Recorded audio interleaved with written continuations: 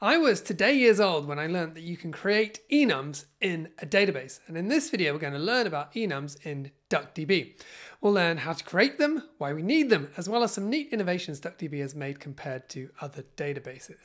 We're going to start in the Python shell. So we'll import DuckDB and then we're going to create a couple of databases. And we're going to use one of them where we use enums and then the other one where we won't. We're going to be using the this recipes data set from Kaggle. So it's got 2 million recipes and it gives you them as a big CSV file. So if we now come back to the terminal, we're going to query this file just using db1. So we're going to use the read CSV auto function. We'll pass in the name of that CSV file. We'll tell it that it's got a header and we'll just get the first row. And then we're just going to do a little bit of manipulation of the results so they're a little bit easier to see. We're using this text wrapper class, and then we'll just print out the name of the column and then the value, and we're sort of just wrapping it so that it sort of doesn't is a bit easier to read. And you can see we get back, if we scroll to the top, you see we got the title, we got the ingredients, directions, link, source, and then a couple of other fields as well. And from the perspective of enums, it looks like source and site might be promising because they likely have many values. There can't be that many sources and maybe can't be that many hopefully recipe websites either. Let's now create that table. So we're going to do that in db1, and we're just going to have everything stored as just as the default value here. So except for the NER, we'll cast that to be an array. And if we describe the table once it's been created, we can see that every field is a varchar. So that's going to be our baseline to compare against. Let's now explore the source and site fields to see how many unique values we have. We're going to start with source, so let's write a query that just gets the source and how many entries there are for each of those sources. And you can see if we run that query, we get back the results, we can see there are 2. So we've got gathered, and then we've got recipes 1M, and there are about 580,000 for recipes and then 1.6 million for gathered. There are then 2 ways that we can create an enum.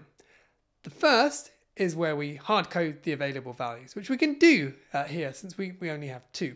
And so what we can do is we're going to do this on db2. And what we'll do is we'll say create type sources enum. So that bit stays the same, and then we can specify those values. So gathered from recipes 1M.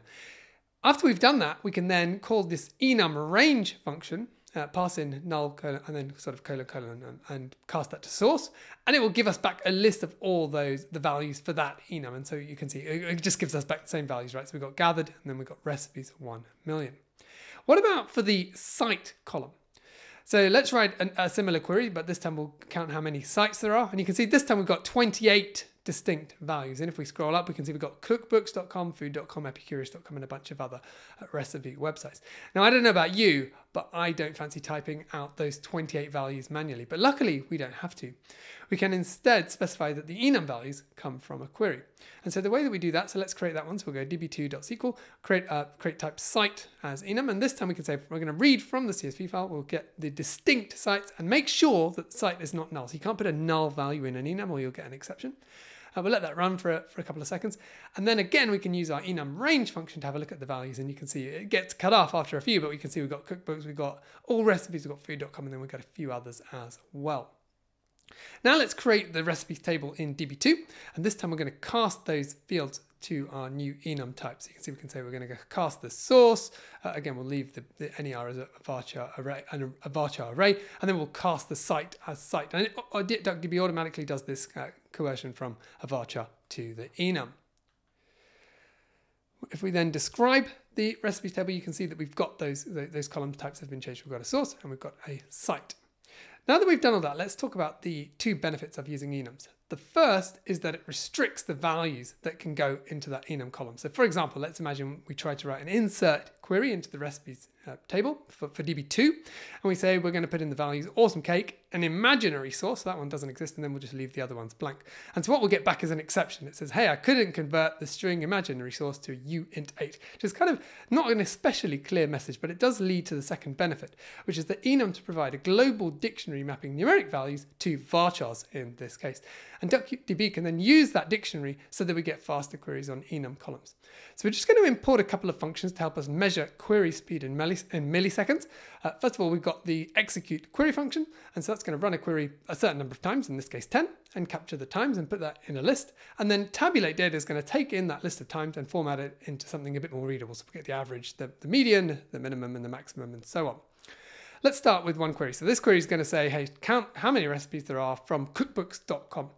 And so if we run that with the first one, and then we'll run it with the second one as well, and then we can look at the times compared to each other. So you can see DB2 is about 4 times quicker on average. So that's quite a nice improvement. And these, remember, these times are in milliseconds, so both of them are very, very quick. But as you get to a bigger data set, remember this one's 2 million, you'll start to see bigger improvements. And let's have a look at one more. So our second query, we're not going to do any filtering. We're just going to count the number of sites. So it's actually similar to a query that we did at the beginning. Let's run it for the first one. And now for the second. So there's a little bit less improvement here. So it's maybe twice as fast. And sort of at the maximum, there's hardly any difference between the two.